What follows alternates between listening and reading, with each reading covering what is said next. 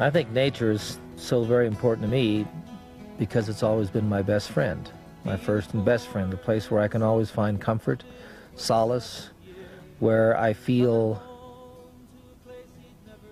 it may be funny to say, but I feel listened to and understood at a level that doesn't happen in any other aspect of life as far as I can tell. And somehow that relationship with nature has always been there for me in my music.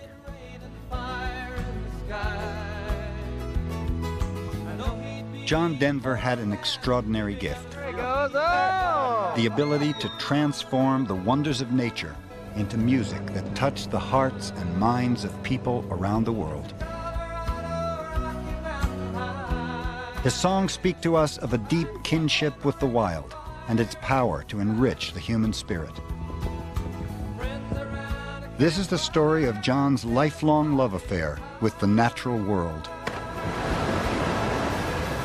A journey to the wild places that profoundly shaped his life. It would turn out to be his last journey, and our last chance to share the experiences that inspired him to become a universal voice for the wild.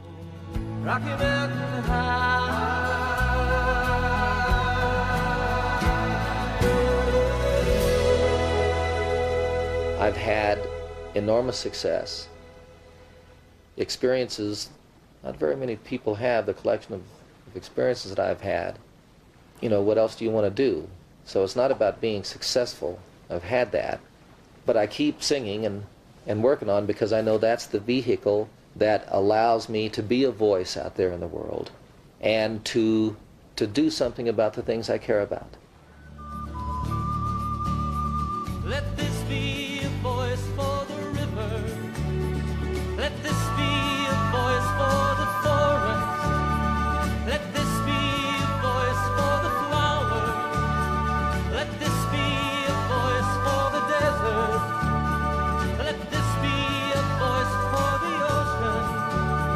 Let this be a voice for the children. Let this be a voice for the dreamers. Let this be a voice of no regret. No regret.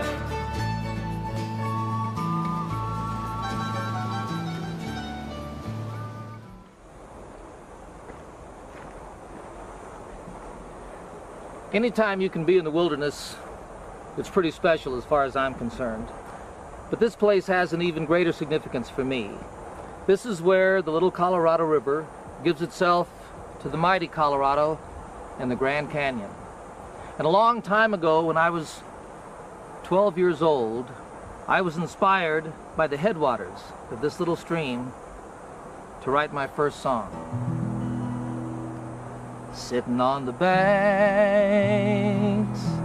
of a lazy little stream, oh, how I wish it wasn't a dream.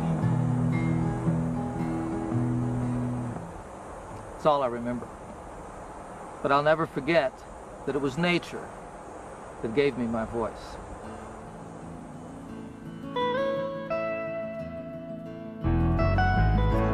Almost heaven, West Virginia, Blue Ridge Mountain, Shenandoah River. Country Roads was John's first big international hit. It was 1971. John had found his voice, and its message was heard everywhere. Country roads, take me home to the place I belong, West Virginia, Mountain Mama. Despite differences in language and culture, everyone responded to the desire to live in harmony with nature. John's growing celebrity brought him unique opportunities, and in 1975, he got to meet a personal hero, Jacques Cousteau. Mountain Mama, take me home. He is someone that is so much bigger than life in many ways that I constantly catch myself stepping back and just sort of looking at him, and you can't believe that you're actually able to spend time with him. it's all one world. And everything has originated in the sea, and the water cycle is the life cycle. Jacques' son, Jean-Michel, remembers their first meeting.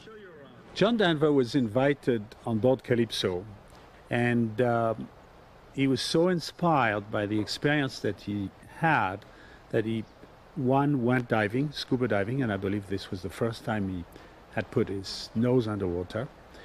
And that night he was so high that he started writing a song, and he spent most of the night writing High Calypso. There's so much life and so much color. Was that a barracuda? Yeah. John is very much a Renaissance man in the sense that he's as good as music as he is talking about the environment. And of course his music, in many cases, celebrate the environment. To sail on a dream, on a crystal clear ocean, to ride on the crest of a wild raging storm, to work in the service of life and the living, in search of the answers to questions unknown, to be part of the movement, part of the growing, part of beginning to understand.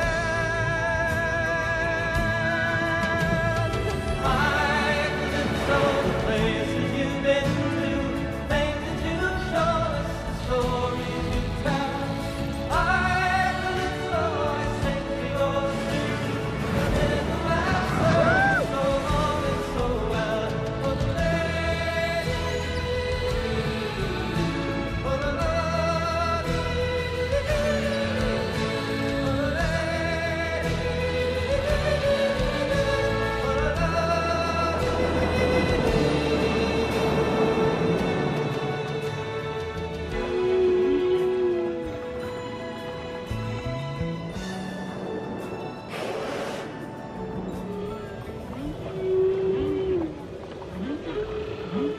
No south.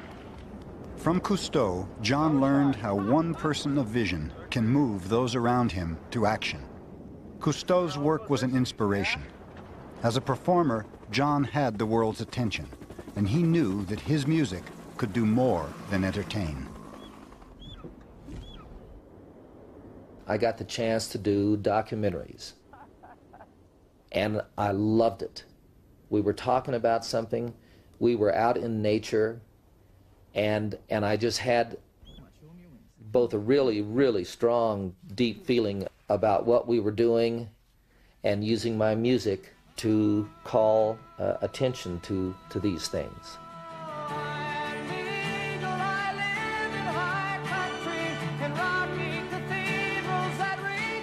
It was while writing the music for a film called The Eagle and the Hawk that John met Morley Nelson, a legend among those who know the birds of prey. Morley has devoted his life to promoting and protecting eagles, hawks, and other raptors. All right, now we go. Yo! Not far from his home in Boise, Idaho, Morley practices the ancient art of falconry. The gyrfalcon, released to the freedom of the skies, returns to the lure. Morley's years spent training and living with the birds have given him an intimate knowledge of their character and how they live. An eagle sitting on the rock. Now that's the golden eagle that lives up there. His head is golden, but he has no white in his tail. Morley guides birdwatching tours in Idaho's Snake River Birds of Prey National Conservation Area, a preserve he was instrumental in establishing. The Snake River Canyon is home to over 800 pairs of eagles, hawks, owls, and falcons. They depend on the area's abundant prey and the sheer cliffs that provide ideal nesting sites. What did you do to get this place set up like it is? Well, my sons and I proved that the birds were here. Nobody would believe it. They said, well, there's nothing like that anyplace. And we counted 212 pairs of prairie falcons and 52 pairs of eagles, and I realized that we had a unique area in the world that should be conserved forever. What's this guy? That's the prairie falcon going there. You see the long pointed wings and the speed that they've got. He's just taking it easy, but he's going this way he's supposed to go. When did you first get interested in these birds? Oh, 69 years ago when I saw one of these falcons. There he goes. Oh! You see, that's what gives you the thrill. That's what I saw, only it was, I thought, the fastest thing in the world. And I said, holy mackerel, I got to have one of those, and I have ever since. I think nature must have been, and every aspect of nature was man's first inspiration. I think it was too, because it was always, they were inspired by something that was beyond our ability, which that certainly is, except in a jet plane. The son of an Air Force test pilot, John knew from personal experience the incredible speed and freedom of flight.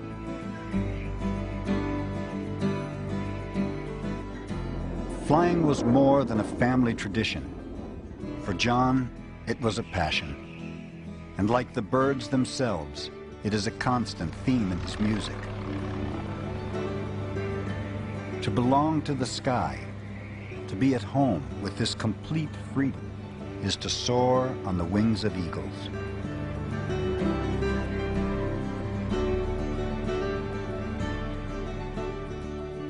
Morley still routinely monitors eagles' nests along the canyon's vertical walls. Well, you know, when you were with me the first time 27 years ago, I put you over the cliff down the Snake River, and you said, well, I'm going to learn to do that. And now you're looking great and doing better than ever. I need to do this more than once every 27 years, Morley, to really feel comfortable. Yeah, all right. Do I need to worry about scaring this guy? Or just... Yeah, you got to be worried about scaring him. It's still, we got to go real slow because he's big enough to fly if he has to go. How old are you, Morley? Well, 81. Oh, God. Can you see him at all? Yeah, you bet. Hello there, big one. He's got another 3 or 4 days before he may try to fly.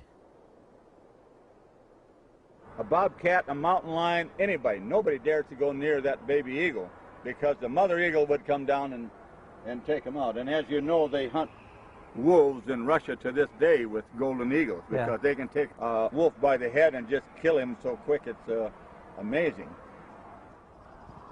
They've adapted to humanity. Look at all the action down below us. You see, as long as people don't disturb them and don't shoot at them, they stay there. Is there still a problem with people shooting at him? Oh, the shooting is a terrible problem.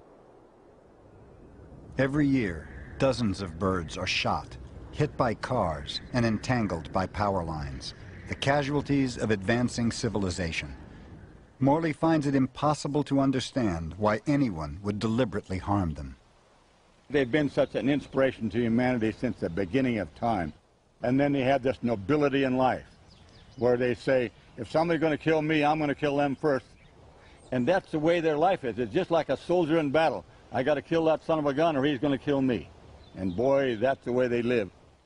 He can tear anything apart, any kind of meat. I can feel her grip through the gloves. Oh, man. She could take that foot and put you out of your misery, you see. But yet, look at that character. You can't not be inspired looking at a creature like this.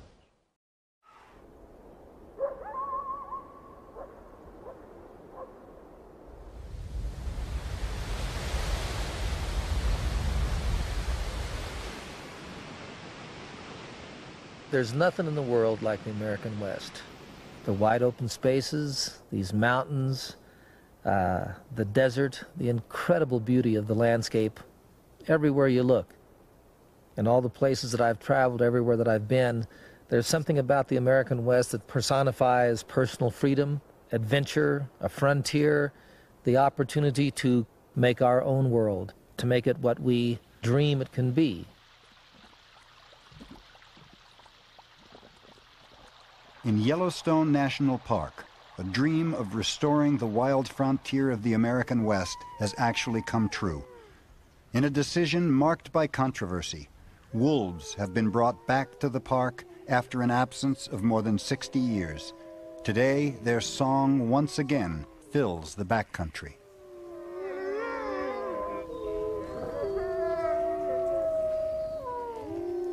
Now Yellowstone is complete. To celebrate, John begins work on a new song.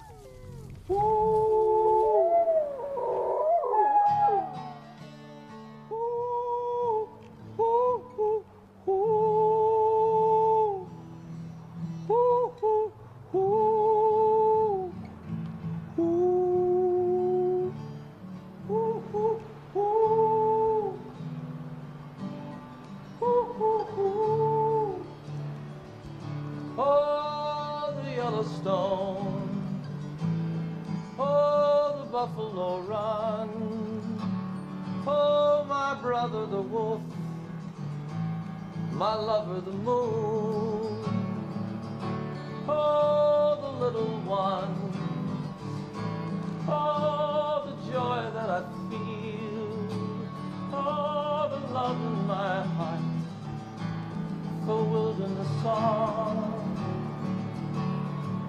Ooh, ooh, ooh. Ooh, ooh, ooh. Ooh, ooh, ooh. Ooh, ooh, ooh. Ooh.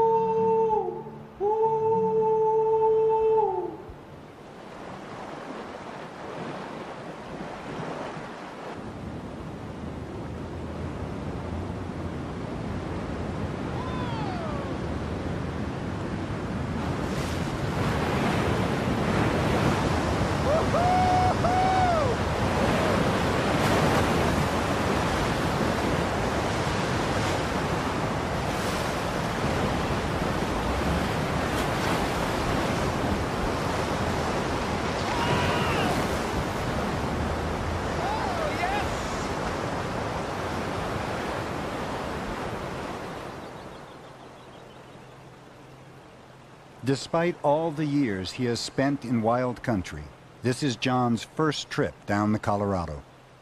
As the river carries him ever deeper into the heart of the American West, he plans to continue working on his new wilderness song.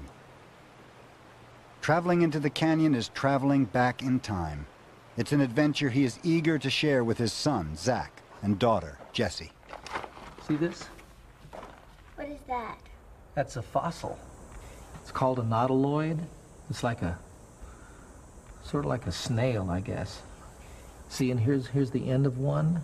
It's a big one. Well, this is a pretty big one here. Oh, look up here. Here's a stand up. See this right here? What is that? So that's this one of these sticking out this way. You see the end of it. Isn't that neat? Jessie, are you starting to like hiking more? Mm-hmm. Are you? Oh, I'm so glad to hear that. River guide Troy Booker never tires of running the Colorado. It's probably 240 miles of some of the best scenery and things that you could possibly ever imagine. I mean, you're basically down a canyon that at points can be close to about a mile deep. Right up here, you've got the Tepete Sandstone, which is about 570, 600 million years old. It goes all the way up above us here. And that's this whole layer of... Right, everything that's all finely eroded. And then down here, you've got the schist. And this is somewhere between 1.7 and 2 billion years old, depending on who you talk to. Some of the oldest rock. Yeah. There's only a few places on the planet where something this old is actually exposed. Wow. Far out.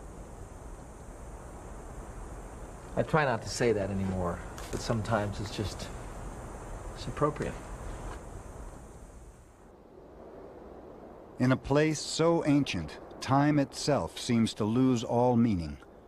A prehistoric culture lives by the river's edge for hundreds of years, then mysteriously disappears, its entire existence a split second in the life of the canyon. But time plays tricks here, and 8 short days on the Colorado can yield memories that last a lifetime.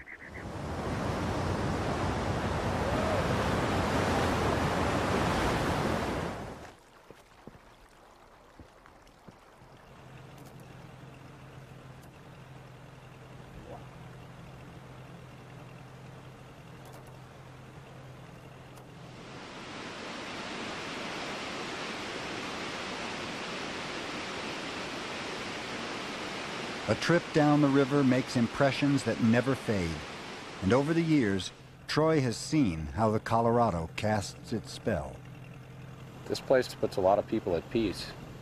You get away from telephones and business, and you can come down here and just drop all that, live very simply, you know, with what you have is what you got. If you forgot it, you don't need it. It's a pretty simple existence and a pretty magical place.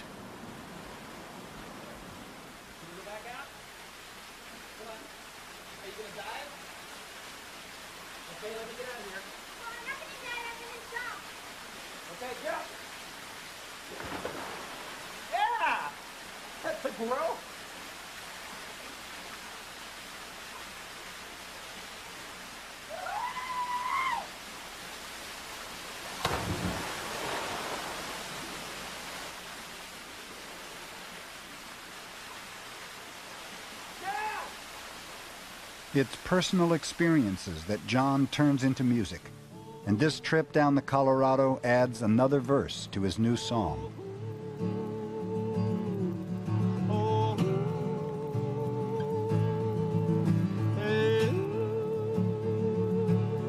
Oh, the waterfall, oh, the river that runs, oh, my brother the wind, my sister the sea,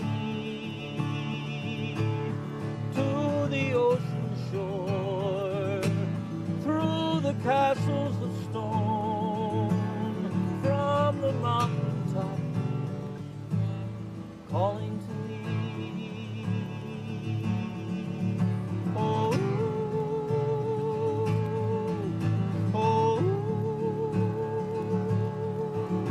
oh, oh.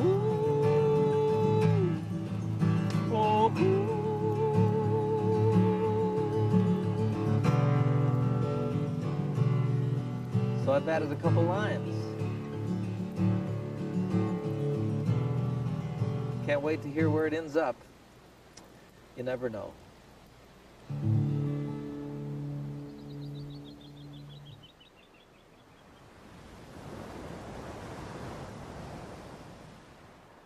There's something about where the sun sets that's different than where the sun rises. Where the sun rises shines on what we have today, but where the sun sets promises another tomorrow, which is opportunity, which is possibility. Over that ridge is a bright new world where all your dreams can come true.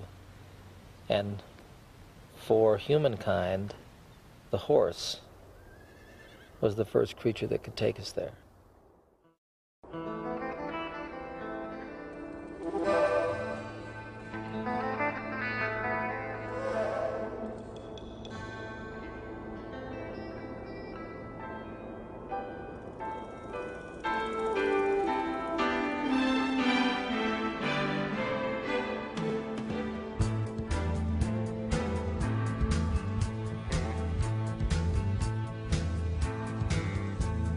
Horses are creatures who worship the earth.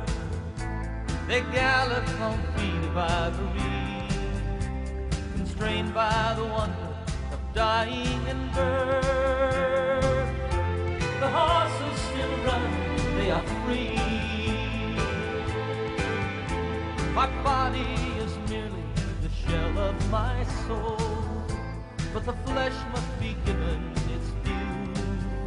Like a pony that carries its rider back home, like an old friend who's driving through. I had a vision of eagles and horses high on the wing in the racing wind, going higher and higher, faster and faster, on eagles and horses are flying again, flying again, flying again.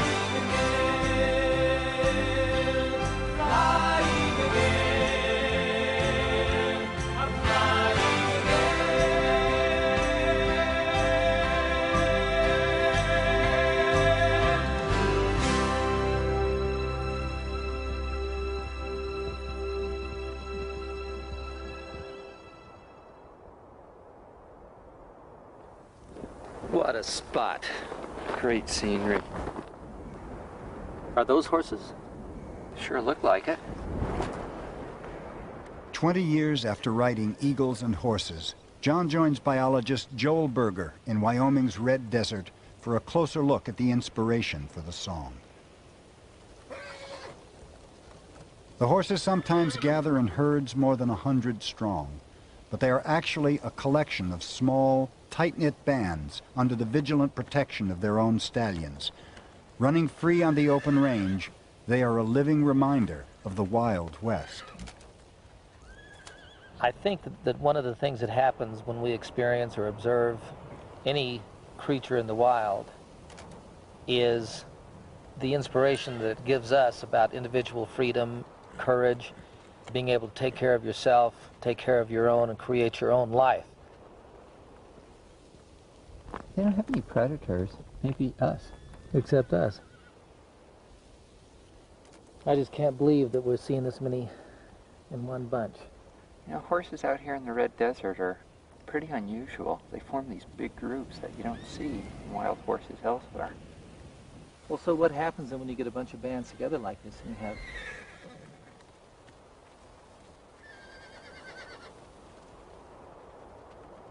They're certainly scattering, and males are just leaving and running like crazy. What we're seeing are a bunch of 4- and 5-year-olds probably, certainly younger males. Feeling their oats? Yeah, exactly. Wow.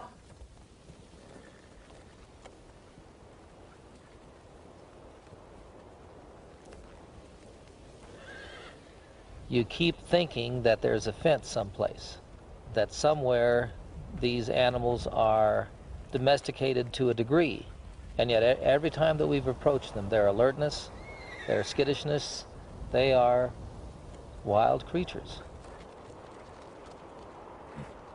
Less than 200 herds of wild horses remain in the West, and their numbers are dwindling.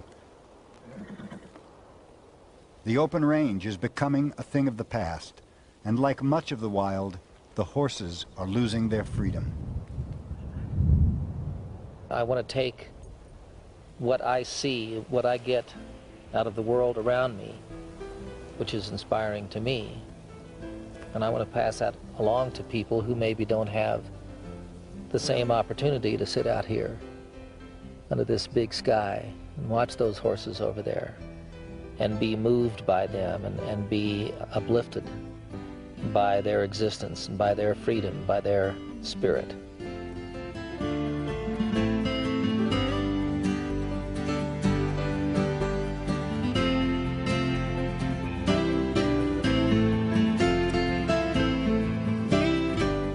I love all things that are wild, and I think that there's a wildness in each of us as human beings. It's what draws me to these creatures and the places where they live. No place remains as wild as Alaska. Bush pilot and longtime friend Stu Ramstad is John's guide into the vast backcountry.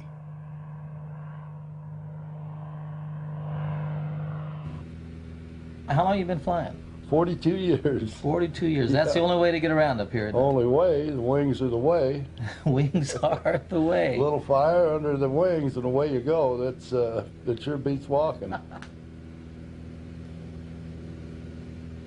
Alaska, to me, epitomizes everything about the West. It's a frontier. It's the incredible landscape. It's wildlife. It's wilderness. Wilderness, the greatest thing about nature, wilderness. Wilderness conservation first brought John here in 1975. In the wake of the energy crisis, many were looking to Alaska for new supplies of oil and gas.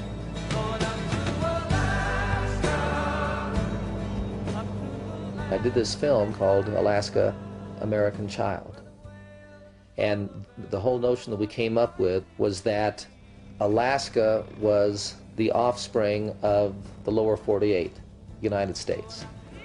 And that everything that had happened in the United States in a period of close to 200 years was happening in a very rapid time frame in Alaska, like 10, 20 years. My discovery of Alaska was what the film was about. American child, is the call of the wild ever sing through the mist of your dreams? Does it fly with What I discovered was some of it was good, some of it was not so good. Some of it was going to have enormous impacts on people and people's lives, on the landscape, on the environment. We used the film to lobby for the Alaska Lands Act. for the machine to change the blue and the green to something you can't understand? The Alaska Lands Act of 1980 protected more than 100 million acres of pristine wilderness from careless development. For his contribution, John was invited to speak at the White House. Alaska, to me, is America's child. It will inevitably grow and develop, but it doesn't need to do that in a way that causes its innocence and its beauty to disappear. We can add growth in Alaska without losing naturalness and without losing the wilderness.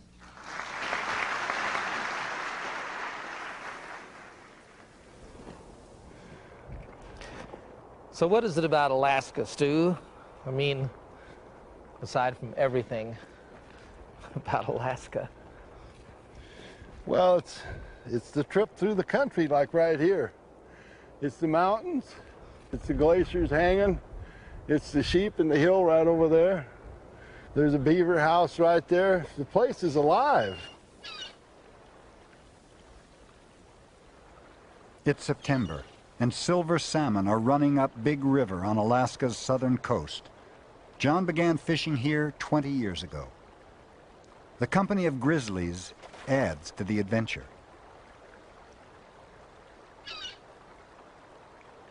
The salmon arrive in waves on each high tide from Bristol Bay. Hungry seals pursue them in from the sea.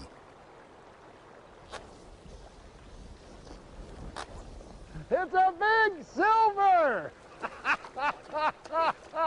This guy's all the way across the creek. What a brute! Old Stu catches fish everywhere. Oh yeah, he's a beauty. I could see him flash when he came after it one time. We got a fish! Oh, whoa! Woo! Oh, there he goes. He wants to go. Boy, this guy don't quit. They just don't quit at all.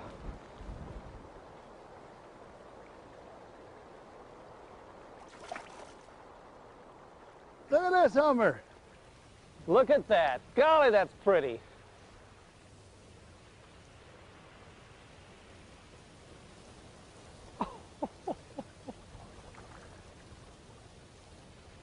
Nice fish.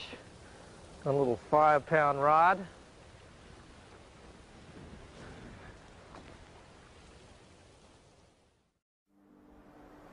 This was to be John's last trip to Alaska.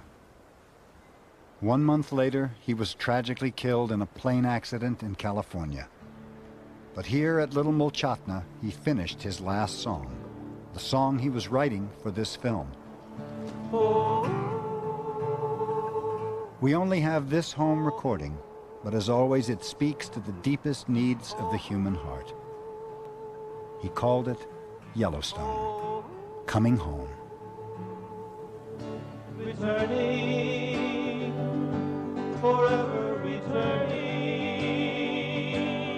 coming home,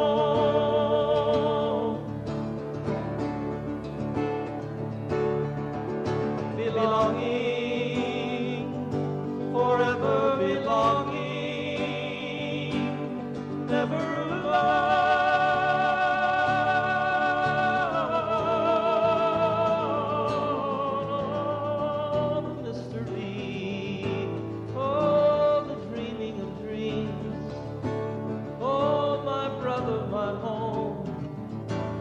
My sister, my home. Oh, the tenderness, oh, the longing for love, oh, the beautiful way, the sweet coming home.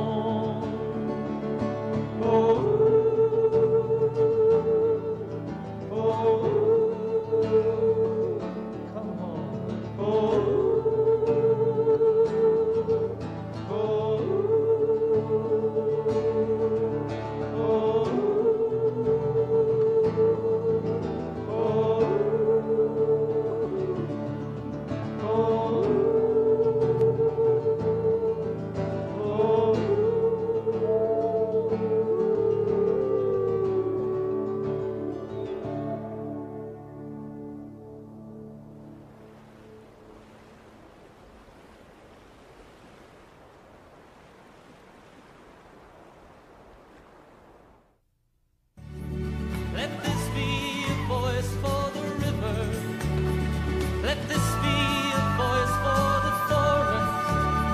Let this be a voice for the flowers. Let this be a voice for the desert. Let this be a voice for the ocean. Let this be a voice for the children. Let this be a voice for the dreamers.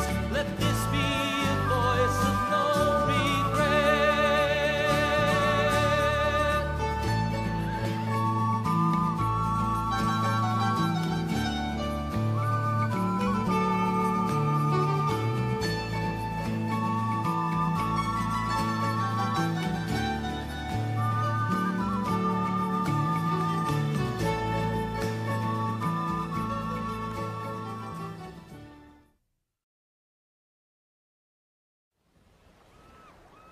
A life in the wilderness is priceless to Stu and his family.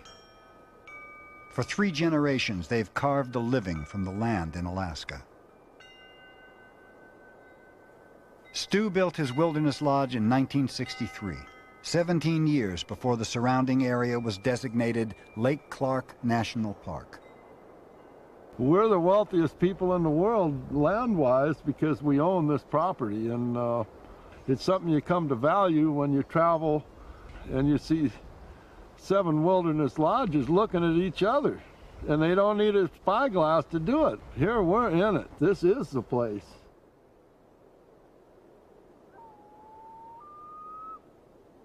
John first came to Stu's Little Mulchatna Lodge in 1976.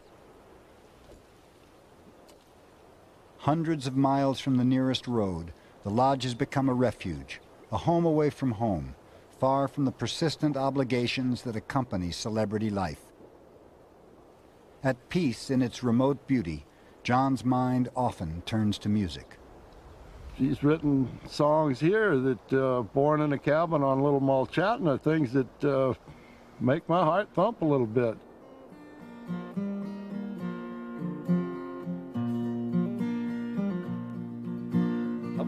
In a cabin on Little Mulchatna, raised in hard times, but I had a good life. From the first time I flew with my father singing, I knew that I'd wind up a bush pilot's wife. We sleep near the sound of a slow-running river. I wake up most mornings to a drizzling rain, and we live every day like the first or the last one, with nothing to lose and heaven to gain. Alaska, here's to the people, here's to the wild, and here's to the free. Here's to my life in a chosen country. Here's to Alaska and thee.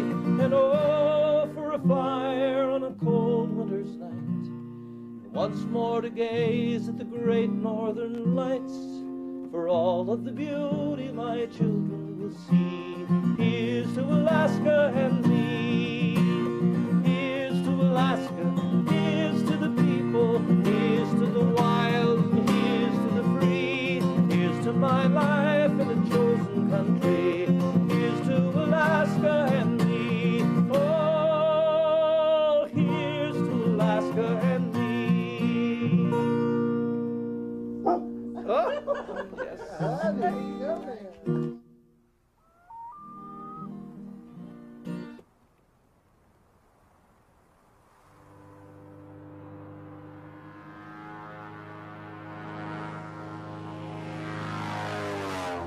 John often sings of freedom and belonging. And in Alaska's Lake Clark National Park, there's a creature that embodies both, the caribou.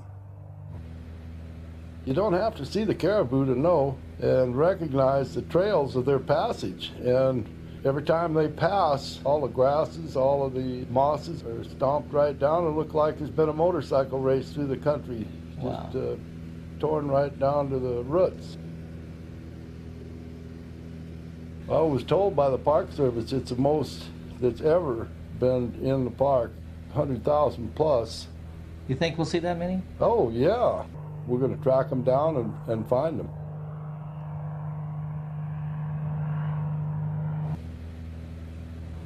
So there's a little bunch over there, but are they stragglers? they spin off groups of up to 1,000.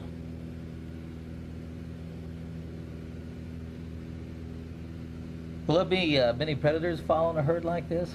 The bears will be making themselves available along the timbered areas of the migration. What about wolves? Wolves also. Yeah. Wolves should be first in line. They're the main predator of the caribou.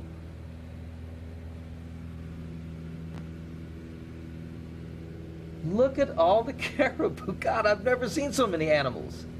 How far do they stretch out here? As far as you can see, as far as I can see here, I'd say 8 to 10 miles.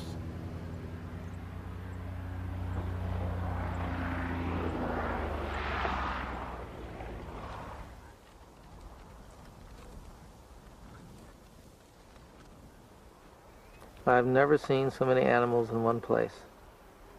Probably won't anywhere else. I mean, everywhere you look, there's Yep. more animals than I've ever seen in one place.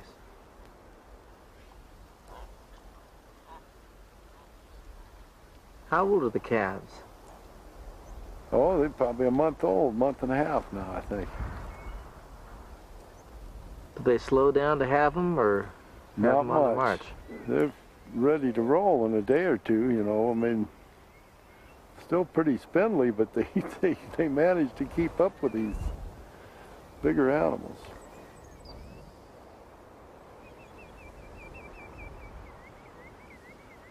I've just never seen so many animals. It's quite a march. Got a intent and purpose to keep moving. The caribou must keep moving. If they graze in one place too long, the land will take decades or more to recover. But over thousands of years, the caribou have worked out a partnership with these lands. They keep on the move, and the tundra sustains them. Incredibly, there are times when 100,000 animals can simply vanish into the immense landscape.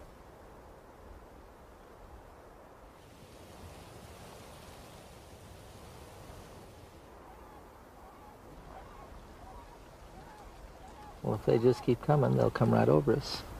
Both sides of us.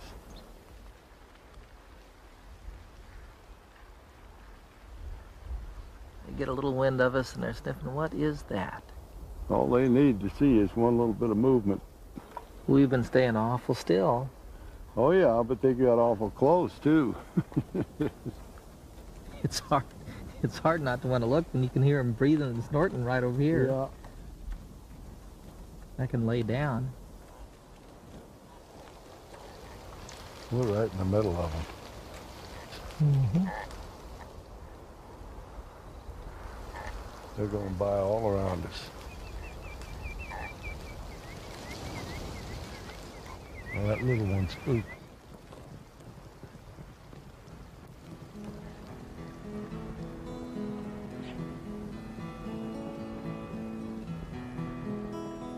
To me, any experience that I have of wildness, anytime I see a wild creature, it somehow reminds me of who I am, where I come from, and what's possible for me. And all of that is very uplifting. There are times I fear I lose myself. I don't know who I am. I get caught up in the struggle and the strain. Then my heart turns to Alaska and freedom on the run. I can hear her spirit calling me to the mountain. I can rest there to the river.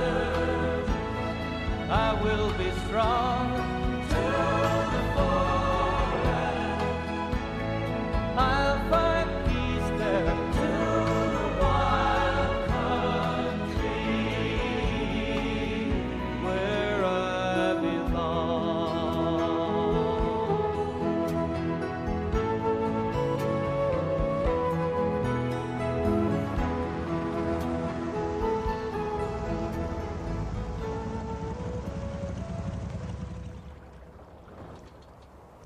it feels good to see something wild and free, because we too want to be wild and free. And there's so much, especially in modern day society, it's no wonder that these creatures are disappearing, because so is that aspect of our lives. But we can remember that as long as there are wild places and wild things.